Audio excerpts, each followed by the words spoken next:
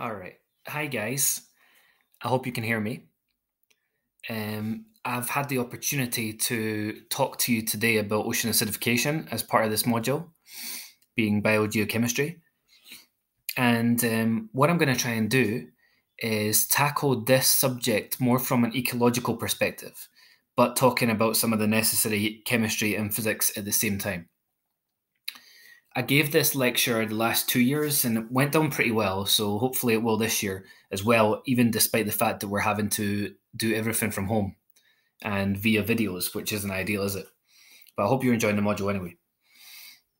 I guess most of you probably know who I am from social media and seeing me around SAMS before lockdown, but I've been in your position before.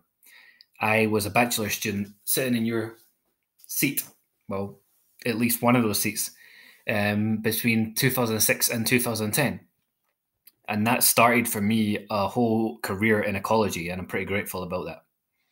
Been on a lot of ships and done a lot of field work and been able to study some cool animals. We graduated in 2010, and that's what we looked like. There was just 3 graduates at that point, which is kind of funny. I always start presentations with that because I like the history behind it. And it shows how much bigger UHI has become and SAMS have become since 2010. Okay, so I mean, maybe I put that there, in order to kind of lighten the mood because it's about to get dark. Everybody knows about climate change, and at this point, I think a lot of people probably know about ocean acidification too. But I would suggest that when people think climate change, they generally think of global warming. In terms of climate change, we know that that's caused by, or at least partly caused by, anthropogenic emissions of carbon dioxide and other greenhouse gases. And it has massive effects on the planet, giving us some of the most extreme weather events that we've ever had and melting the ice caps. In terms of the carbon dioxide that's emitted, well, 29% is absorbed by the biosphere. 45, most of it remains in the atmosphere, and that leaves a third to be taken into the ocean. So that's why we call the ocean a carbon sink. And if it wasn't for the ocean, for sure there would be a lot more carbon dioxide in the atmosphere than there currently is. So I don't know if that's a good thing or a bad thing, but you make your own mind up. And definitely the oceans have absorbed 30% of the carbon dioxide, atmospheric carbon dioxide, since the start of the industrial period. What we're going to talk about now is the direct consequences of that absorption. So ocean acidification is really called the evil twin of global warming, right? So global warming is where you have an increase in temperature because of the greenhouse effect. Now, when that carbon dioxide goes up into the atmosphere, it ends up in the ocean, and what it does is forms a series of chemical reactions. CO2 combines with seawater, and that produces carbonic acid. And we're already starting to see the word acidification appear. What happens then is it dissociates mostly into bicarbonate ions, which we'll talk about in a second, because bicarbonate ions are very important to understanding what ocean acidification really is, and also produces a hydrogen ion. Basically, pH is a measure of the concentration of hydrogen ions. And since the start of the industrial period, the pH has gone down 0.1 units. And maybe that doesn't seem like much, right? Because it's 0.1, but it's actually huge. And because that's a logarithmic scale. What 0.1 units actually translates into is a 30% increase in hydrogen ions. And the amount of hydrogen ions is very important for reasons which we will talk about, but certainly it affects the physiology of animals. And we're about to see it affect something else as well. So pH in the past, I want to put the pH now, okay, which is about 8.17, yeah, something like that, into the context of pH in the past. You can see over geological time, Okay, this is millions of years, right? You can see that there is a good relationship, a strong relationship between pH and carbon dioxide in the atmosphere. So whenever the carbon dioxide in the atmosphere has increased, the pH has decreased. And that's exactly what we're seeing, even on a faster timescale over the last 200 years. Now, there's definitely been times when the pH has been lower than it is today, but those were periods when there was mass extinctions, and that wasn't good for anybody.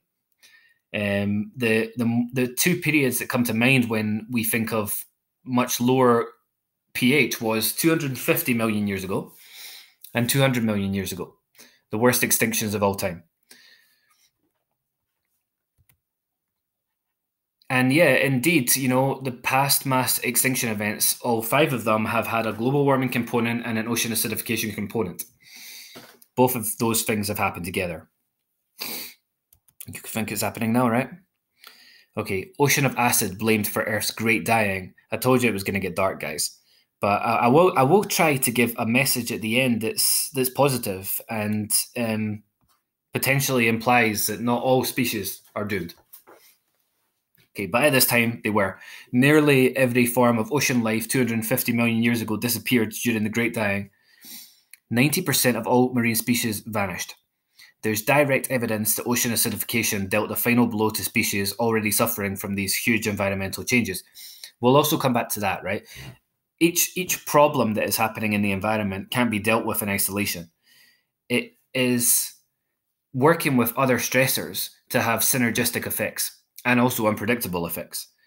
And we always need to remember that you can't just treat ocean acidification or pH decrease as a concept in its own.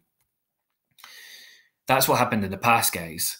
And just one last thing here. If we look here, the pH really has never been lower than about 6.2, and it's never really been much higher than about 9. Okay. In the future, okay, the black oval shape is where we are around now.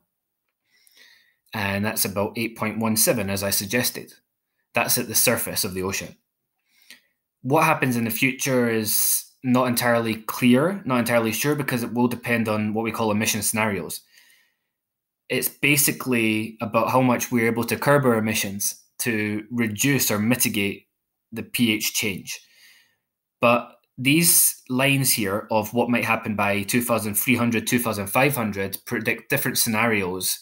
The worst case would be a business as usual scenario of emission, where we just continue to emit as much as a carbon dioxide as we're emitting now.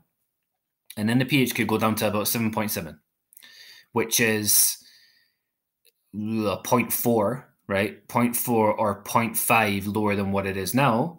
And don't forget that the change in pH levels historically of 0.6 units happened over a much longer time than 500 years, happened over 10,000 years. So that's what you need to remember here. It's not that pH has not been lower in the past. That's part of it. But it's the change at which the pH is getting lower now. Okay, I promised to you guys that I wouldn't just talk about pH because, well, pH is part of the story of carbonate chemistry, but carbonate chemistry needs to be addressed. And carbonate chemistry involves when carbonic acid dissociates, it dissociates into hydrogen ions and bicarbonate ions. Dissolved inorganic carbon in the ocean is made up of 3 forms, and that's carbon dioxide, aqueous, not carbonic acid. You can say carbon dioxide, aqueous, and carbonic acid as one group. Okay. The second form is carbonate ions, and the third form is bicarbonate ions. And 88 or so % of the dissolved inorganic carbon is in fact the bicarbonate ions. Now, this can be used by some organisms to build shells and skeletons, but the vast majority of shell and skeleton builders can't use it. They must use carbonate ions, which, as you've already seen, are pretty scarce anyway. But this bicarbonate can potentially break down into carbonate and hydrogen ions. It doesn't happen very much though, because what will happen is that any carbonate ions that are produced or any carbonate ions that are available will rebind or will bind with hydrogen ions to produce bicarbonate again. So what happens, what you see a real dominance of this one type of dissolved inorganic carbon, bicarbonate, and a real scarcity of carbonate ions. So any creature that uses carbonate ions to build its shell or skeleton will suffer. And that's what's happening here in an ocean acidification scenario. Because of these extra hydrogen ions and bicarbonate ions that are being produced. Okay, so maybe you can tell me what these, well, you can't because you're not here right now. Send me a message. But what these different pictures show, these two pictures show. In fact, it's two different forms of calcium carbonate that are found in mollusks, corals, and other animals. And also phytoplankton, because there are phytoplankton that have calcium carbonate. And one of them, for example, is a coccolithophore. These two forms are called aragonite and calcite. And I want to let you know that aragonite is much less soluble than calcite. So its dissolution is probably going to happen faster than for calcite. Some organisms have both of them. And it's probably a great time to tell you that, there's a lot of different types of organisms that are calcifiers. In fact, 9 of the invertebrate phyla that we call benthos, right, benthic animals, include calcifiers. Facts. Okay, so the pH, again, the amount or concentration of hydrogen ions affects the ability to dissolve or corrode aragonite and calcite skeletons and shells. We use this saturation or calcification state measured on a scale of 0 to 5, and that will give an idea of whether calcification is even possible. If the saturation state is more than 1, precipitation exceeds dissolution, so calcification will happen. Shell forming, skeleton forming will happen. And obviously that will depend heavily on the dissolved inorganic carbon concentrations and hydrogen ion concentrations. Where the saturation state is less than 1, dissolution exceeds precipitation, so there's degradation, and it will be very hard, if not impossible, to maintain a shell or skeleton. Important to know that dissolved inorganic carbon concentrations are higher in colder waters. Now, that means cold waters in terms of geography, and also in terms of deeper waters, which are also colder than shallower waters. And in these places, calcium carbonate is less likely to be able to participate. This graph shows exactly what I talked about there. Okay, the saturation state, the calcification state, is going to decrease as you go down in the deeper waters of the Atlantic and the Pacific because of these lower pH and lower temperatures and higher dissolved inorganic carbon at depth. And we see that the level has gone below 1, so therefore we're talking about, undersaturation. Note this little symbol here, right? This omega, right? I think it's an omega. And that means saturation state. There's also a difference at the surface between the Atlantic and Pacific. And I'm not going to tell you the answer to why, but you might have an idea based on what else you've learned in this module. Okay, there might be a temperature difference, but there will be something else that you can say varies between this younger and older ocean. Okay. Again, that will obviously hold true at the cold latitudes, the high latitudes, and the cold areas of the Arctic and the Antarctic. Indeed, we're looking at light blue saturation states. for aragonite. This is not calcite, this is aragonite, which is found in many organisms. We'll talk about some organism in a minute that does use aragonite that might suffer in the future. And the light blue color really suggests that, we're getting towards the saturation horizon. It's not as critical right now in the tropics, but it might be later. That's in 1994. Of course, there's been studies making predictions about what will happen in the future, and this is a perfect time to say that I'm going to send Arlene some papers about ocean acidification, and she can send them to you on Brightspace, where all these data come from. Fabry et al. 2008 is a great paper for reviewing the knowledge and understanding.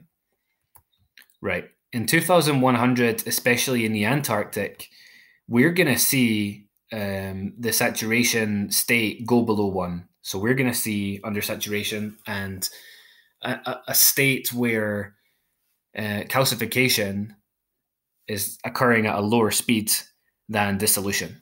So therefore, there will be net dissolution, and that's going to make it very hard for certain organisms to live in this place. And this is a prediction again. The extent to which this happens depends on many factors and also about our behavior, what we do to reduce our emissions. Historically, at saturation states like these that you will see in the surface in the future only occurred in much deeper water. Remember the graph that we showed earlier, this one here, there is a difference between depths, but at that point, we'll be looking at these kind of trends in the surface. That's a median of 13 ocean general circulation models forced under the business as usual emission scenario. I think we've all been hoping that business as usual will not be the case. Okay, perfect time to move on to taxonomy here. I guess you guys remember all these major groups of organisms from first year. You've got bacteria, archaea, and eukarya. And eukarya are, eukaryotes. They comprise a lot of the organisms that we're about to talk about now. I'll stay away too much from prokaryotes and bacteria because it isn't really my area of expertise, but I will talk about one group. A few general points when it comes to animals, right? Animals and eukaryotes. Ocean acidification responses are currently modeled from individual organisms all the way up to the community. So the effects that we interpret or we gather from ocean acidification or any environmental change depends on the level that we're interested in looking at, whether that be the whole ecosystem or just one organism or just one cell. Pretty obvious, but it needs to be said. Most of the evidence that we have of changes or effects of ocean acidification are based on short-term perturbations in the lab. And it's obviously always a challenge to tell whether what we see in the lab is exactly what these animals would do in the wild. There's a lot of things different in the wild that will affect the behavior and the response of animals to environmental stressors, or any organism to environmental stressors. That is something that we constantly deal with when working with copepods in small test tubes in the lab. But we do learn some useful stuff. And for the purpose of our experiments, we will try to replicate the natural environment as much as possible, although you can't ever do it entirely. The other important thing to say here is that when animals have been exposed to higher levels of carbon dioxide in the lab to see how they will respond to it, those levels are generally much higher than what we predict will happen in the future, at least in the short-term future. So maybe the results, of that answer a particularly different question rather than maybe a realistic change. There's tremendous complexity in marine ecosystems. I kind of hinted at that, but there's lots of ecological relationships that occur. We've got mutualism, commensalism, predation, competition, parasitism. Those are your 5 types of ecological interactions. And if you do a BBC module in 4th year, you'll learn much more about ecological interactions. But of course, if animals are interacting with each other, you need to factor that into how they will respond or if they'll survive. pH also affects, well, every level of the food chain indirectly and directly. A change in pH affects the bioavailability and uptake of nutrients that would be more or less available to organisms, and the same for trace metals, which could affect, for example, photosynthesis and then each subsequent level of the food chain. But let's start with the photosynthesizers, right? The primary producers. Phytoplankton are the subject of most ocean acidification studies. And why do you think that might be? Put that in an email. There have been mesocosm experiments and field studies on phytoplankton and primary producers. Let's generalize and suggest that more carbon dioxide means more photosynthesis, so more primary production. Now, that is a real generalization because it will depend on species. One of the important points from this presentation, it's going to depend on species, and we can't group all primary producers together. If you look at coccolithophores can actually use bicarbonate and don't need carbonate to be able to photosynthesize. There will be changes in the phytoplankton composition and consequences. There always are. You quite often see changes in the size spectrum of phytoplankton with environmental stressors. And here you do, well, there seems to be a case where ocean acidification is favoring larger diatoms and getting rid or harming the smaller diatoms. Diatoms are obviously very important to food chains. Problem here is that these larger ones produce less, interestingly, dimethyl sulfide.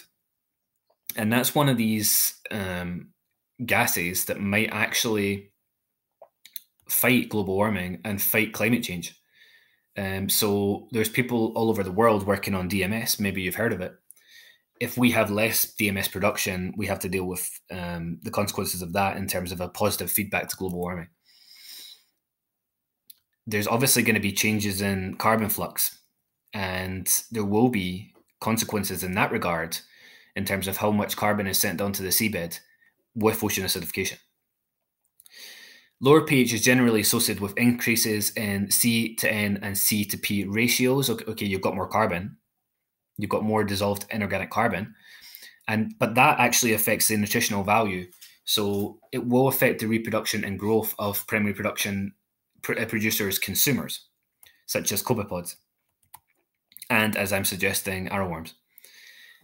Here's the bacteria, blue-green algae, so to speak, that need to be mentioned because in all the mass extinction events that occurred in the past, guess who does well?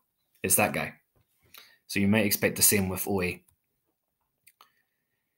I put this here because SAMS has a big focus on macroalgae and on seaweed, but seagrasses could do well with climate change. With ocean acidification. It's generalization, of course. Something that won't probably do as well are your theropod mollusks. Now, the mollusks are a key group that calcify. Some mollusks use calcite, some use aragonite, some use both. This one is only using aragonite. And remember that that's the most soluble form of calcium carbonate. These theropods are also called sea butterflies, and they're consumed by, amongst other organisms, sea angels. Sea angels are also mollusks, but they have they lose their shell before when they metamorphose. So they don't have it when they're adults. But the sea butterflies do, and what they do is they kind of flap around in their shells. Various studies have examined the effect of these, and the shells dissolve in a short time period. Importantly, these are very abundant at high latitudes. And the loss of these organisms, which can be up to 1,000 individuals per cubic meter, could be very important for carbon flux in the Arctic, for example. There's some experimental results that show that the theropod shells get thinner, when exposed to a lower level of pH and a higher level of hydrogen ions over time. It's a rapid change. the food web dynamic and the ecological interaction dynamic is already clear here, because there is a there's a hermit crab called Pteropagurus spina, and it only seems to use theropod mollusks, shells, as its home. I'm fascinated by hermit crabs, and in fact any type of crabs, having had pom-pom crabs and decorator crabs and Sally Lightfoot crabs and all those cool crabs that do very cool things in my aquarium in the past. This one is really making its home out of this shell, and if that disappears, then you would expect the crab to suffer as well. Stony corals. Now, I know that some people from SAMS, some students who graduated from SAMS in recent years, have went on to work on coral reefs and go diving in the Red Sea. And I would love to do that, because I've really got a history in cold water. It's time to move to the warm water. But reefs are more likely to occur above the aragonite saturation depth for obvious reasons. That the depth at, which calcification has a net, net calcification, that nets a net kind of precipitation over dissolution, that's where you're going to find reefs. In general, increasing CO2 results in lower calcification rates, as you would expect from what we've talked about earlier. The effects that are, or the impacts on corals right now and on coral reefs are significant and varied, from using suntan lotions to the coral bleaching that occurs when global warming causes the zooxanthellae to leave their tissues and leave them blanched. But ocean acidification clearly plays a role on top of that, and they really are victims, unfortunately. The option is to upregulate their calcification rate, but there's an energetic cost of that. If an organism is going to change its rates of metabolism to address the problem of ocean acidification, it loses out in other ways. And the question is whether it's worth it. Yeah, we know that there's been declining coral calcification on the Great Barrier Reef. However, and this is where it's important to consider each species by itself, the aragonite calcifiers have molecular pumps, right? Okay, the coral calcifiers at least have molecular pumps that actually allow them to regulate their internal acid balance. Fish are pretty good at that too. And fish, we'll talk about that in a minute, especially teleos fish, can actually excrete the hydrogen ions, otherwise known as protons, to bring their acid balance back to something that's kind of more normal. That buffers them from external changes in seawater pH. Interestingly, and I'm coming back to my crabs again here, it seems like the studies on crustaceans, many of them show an increase in shell growth at lower pH. And that could be because, like some corals and like your coccolithophores, they're able to use bicarbonate. They also are covered in an extensive biogenic covering, and that can buffer their calcium carbonate structures from direct dissolution in acidified seawater. Their shells are constructed differently from other shells of, for example, pteropods, because they have an epicuticle layer. And that's important, and it's a good defense as well. But we should remember that we can never group all organisms in a major group like Crustacea or phylum, even Arthropoda, and say they'll all respond the same, because they won't. It will depend on so many factors. Some tissues are found in certain organisms may be more tolerant to pH change than others. And that may be the case for gelatinous animals, for example. Although for gelatinous animals, there really isn't much known, and we need to do more on the effects of OA. We talked a little bit about this earlier. Energy is allocated to basal maintenance, extracellular pH, or everything else. And extracellular pH affects these processes. For an organism that has a high metabolism and high respiration rate, the process of oxygen binding is more sensitive to pH changes. It has to be, because of how oxygen is delivered throughout the body. So you could say that some organism that has a higher metabolism could face more risks from ocean acidification and let's say the decrease in oxygen. But the teleos fish, for example, is a very good acid-base regulator, and that's because it's able to get rid of hydrogen ions from its body. Deep sea organisms have limited control, on the other hand, of intracellular tissues and low concentration of low transport proteins. So they might be more likely to struggle with getting rid of hydrogen ions. Buffering extracellular carbon dioxide is energetically expensive, and organisms that live on the sea floor in deep water live in a very slow environment with, we could say, less food than maybe is in the epipelagic. Now, that means that they want to conserve all the energy they can. And many organisms actually enter diapause in deep water, which is like a hibernation stage, including copepods, which also do this migration to get there. We'll talk about the migration in a minute. But there is definitely a reduction in metabolism that happens in the deep water animals that, again, very low metabolism or very high metabolism could pose more risk to them. All of these examples and many more are found in this book by this great scientist called Gattuso.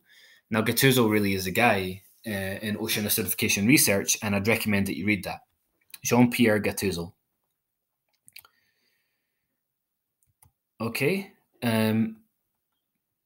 So I did want to say at that point that we need to remember that each species is different, and some species will be more sensitive than others. Metabolism plays a role. The ability to buffer or have buffering capacity will definitely impact the effects or the impacts on animals. If you're a calcifier, that's going to be a problem if you only rely on aragonite potentially, and you don't you can't use bicarbonate. And if, for example, you're living in high latitudes, there's challenges there too.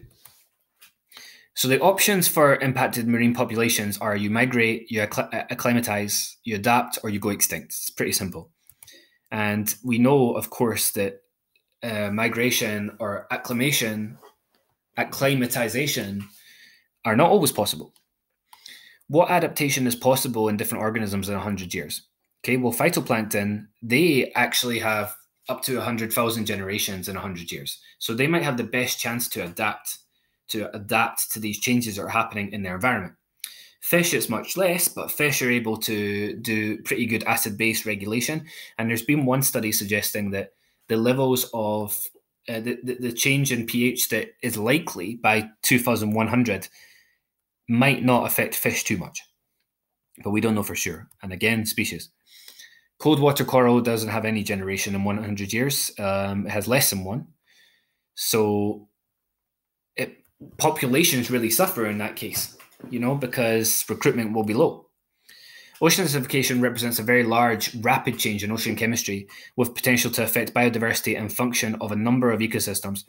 Tropical reefs are cradles of evolution. There's many species of organisms that only live in coral reefs.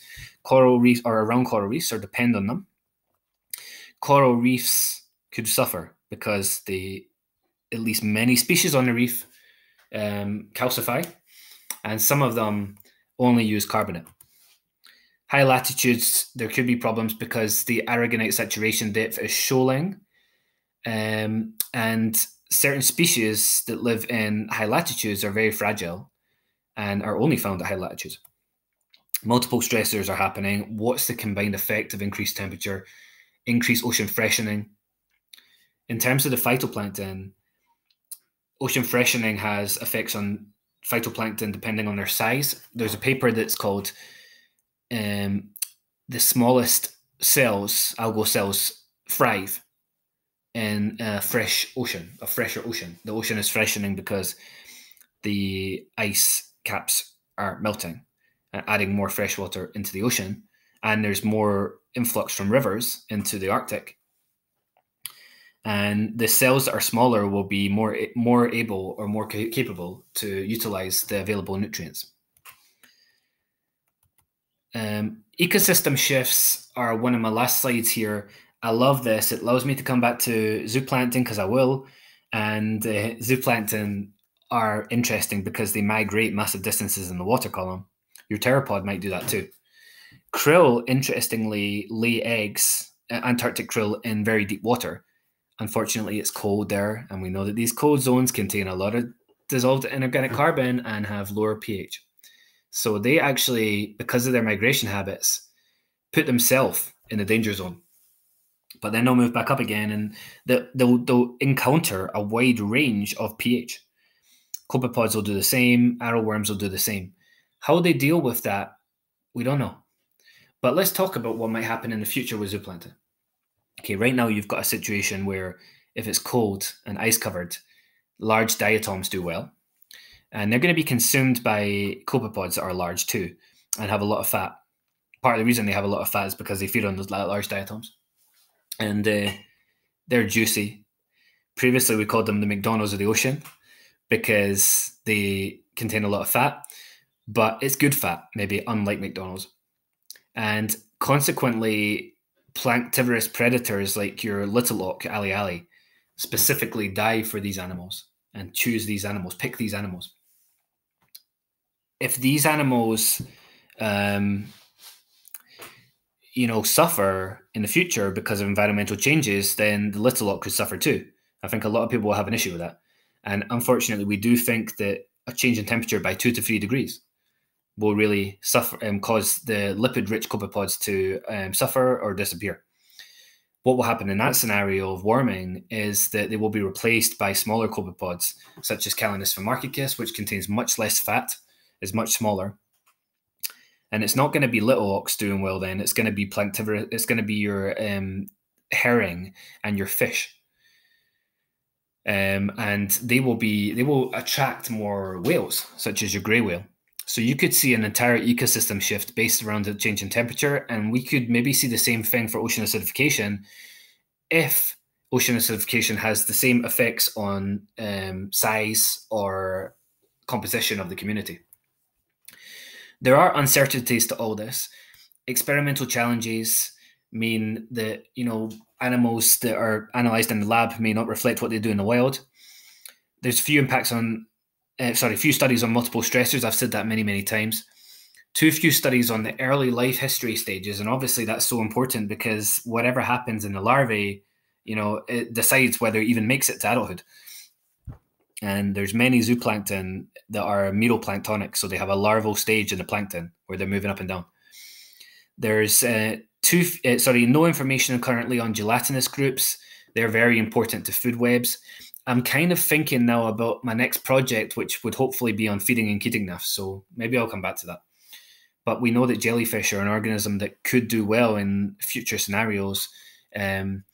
Overfishing, global warming, lower pH. It seems like jellyfish handle that better than most. To what extent do natural populations display ecological buffering, whereby species replacement and selection equals functional stability and resilience? How resilient are they going to be? What can they do about this? Okay, we've talked about the clear cost of ocean acidification to organisms, but it will affect us too because it affects commercial fisheries. I mean, the mollusk production in the United States is $100 billion. And in the UK, 50% of all landings in the UK in 2011 were shellfish. So these are calcifying organisms. Calcifiers could suffer in the future, as I've mentioned. That creates problems for jobs, especially fisheries. I put this here because even although it's ironic, it's true. There's certain organisms that will do well. There's going to be winners, there's going to be losers.